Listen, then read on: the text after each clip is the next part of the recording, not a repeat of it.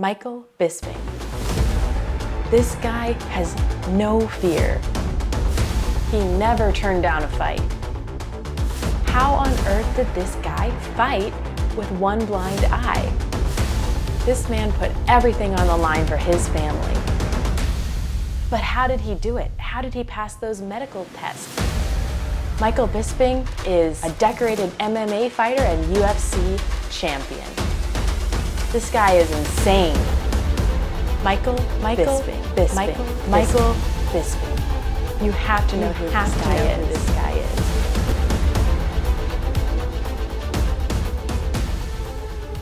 Here is the fateful high kick that left him with a retinal detachment and could have derailed or ended his career. But instead, it fueled him forward. When you have a retinal detachment and this retina falls forward, that area of your vision is missing. This is an injury that requires emergency treatment.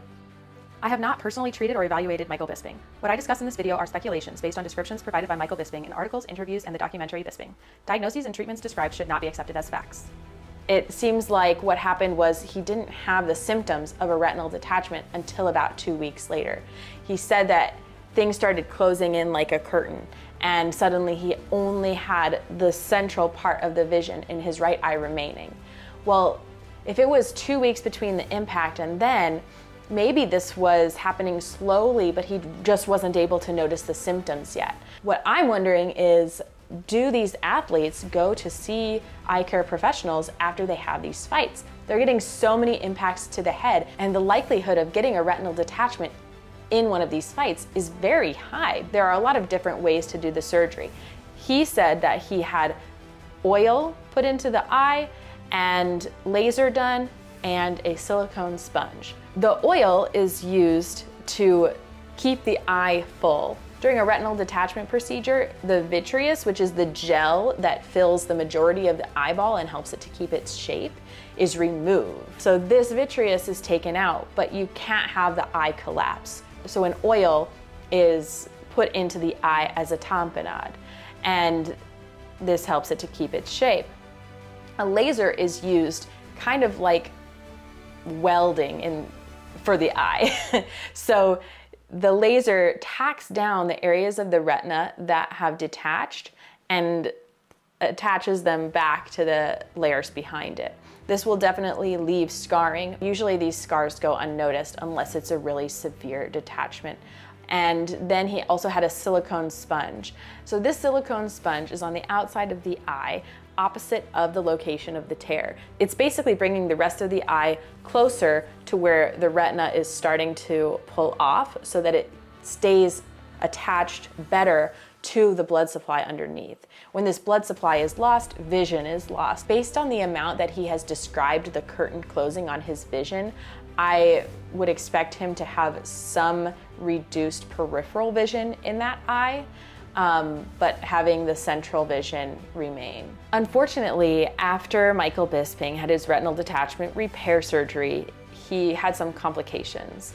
Sounds like a few weeks after this surgery, he said that he had a severe headache and he tried to push through it and go on a run. Later on, he did come to the conclusion that something bad was going on with his eye. He went to his doctor and his eye pressure was 90. A normal eye pressure usually is between 11 and 21. 90 is obviously way higher than 21, and that means glaucoma. There are different types of glaucoma. In this particular case, it's angle closure glaucoma. This is a possible complication of retinal detachment surgery. We could pretend this keychain is an optic nerve. It comes out of the back of the eye and goes to the brain. So from the inside, if this optic nerve is being pushed on by such high pressure, it's not getting blood flow and it will kill the nerve. He said that they shot a laser to let the fluid through. In a laser iridotomy, what they do is they shoot the iris with a laser to poke a little hole through there. So this little hole will allow the fluid to flow through and escape and cause the eye pressure to go down. And unfortunately, in his case, this laser iridotomy wasn't enough because he continued to have this problem. And he said he ended up going back to another doctor who stuck a huge needle in his eye. What I think happened was an anterior chamber paracentesis. What they would do is take a needle to pierce the edge of the cornea to allow the fluid to exit. That wasn't even enough to lower the pressure, and that he went into another emergency surgery where they were implanting a plastic device to allow the pressure to leave. What I think he had here was a tube shunt. What they do is they insert a little plastic tube. It's going to be between the cornea, the clear part, and the iris, the colored part. And this tiny little tube from up above will allow the fluid to flow out, and there's this little area on top of the eye that's usually mostly hidden underneath the person's eyelid that the fluid will collect and drain through other routes. He said that the anesthesia wore off during this surgery and that the pain was horrible. I mean, can you imagine? He said that they had to put him back under, remove that tube, and redo the surgery all over again. This eye has been through so much already. With the amount of time that he had this high of a pressure, I would expect him to have significantly reduced peripheral vision, maybe even affecting his central vision at this point. Unfortunately, this isn't the end of his eye complications. So at this point in Michael Bisping's career, I'm thinking he has very minimal vision in the right eye, but how did he continue to compete? Well, he got past commissions, he got past tests, doctors somehow, and he was still able to compete with that eye, which is really remarkable. To compete in the UFC, you have to have vision of 20/200 or better, but there's no way that he was seeing that well out of that eye. And he says himself that he lied and cheated. Did he memorize the charts? You know, most people know that the top of the chart is an E, but nowadays most charts are electronic and can be changed with the push of a button. I don't want to say anything further because I definitely don't want to get into trouble. I'm glad that it didn't turn out negatively for him in the long run, and that he didn't have severe enough damage to the left eye to cause him to go blind, but he definitely put himself at risk for that, and that's why these rules are in place. We know that he has very little vision in that right eye, yet he continues fighting. But what does that mean for his depth perception? He wouldn't have any. If he doesn't have any vision in the other eye, there is no depth perception. He's at serious risk, and he definitely has a major disadvantage compared to his other competitors. As far as my opinion goes, whether he should have continued fighting or not after this right eye injury, that is a hard no.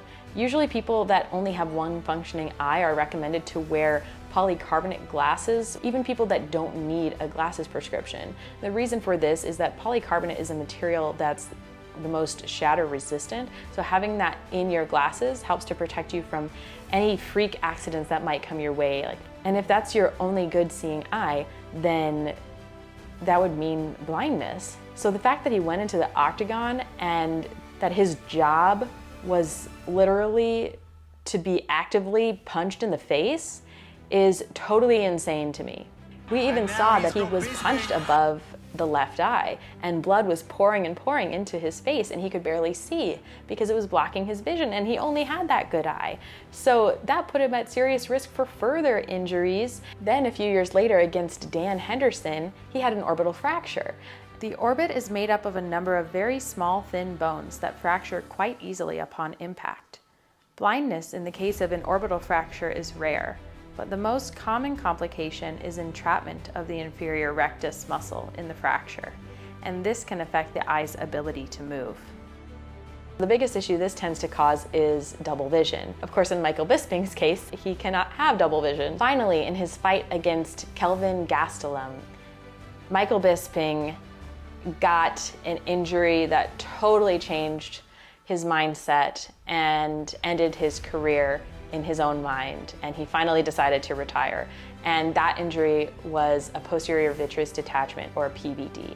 The vitreous gel is tightly attached along the retina in a few places. The optic nerve, which connects the eye to the brain, the macula, which is responsible for central vision, the blood vessels, and around the way edge of the retina, which is where most retinal holes or tears occur.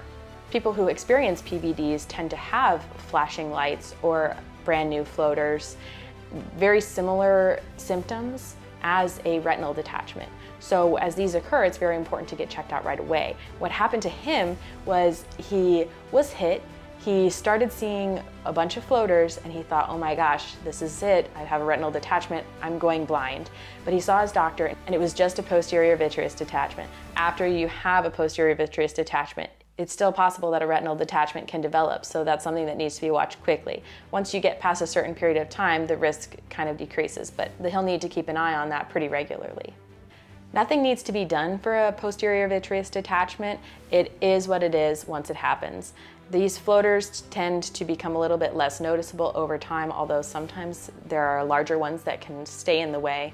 Posterior vitreous detachments are actually a normal occurrence with age, but for him, having only one good eye and being younger and happening because of trauma, that's definitely an eye-opener, and I'm glad it was for him because he decided at that moment to retire, which I think was a good move. All that still doesn't really answer why his eye is shrunken and kind of whitish, scarred looking, and why he wears a prosthetic. Well, he has developed what is called phthisis bulbi, which is basically an end-stage eye.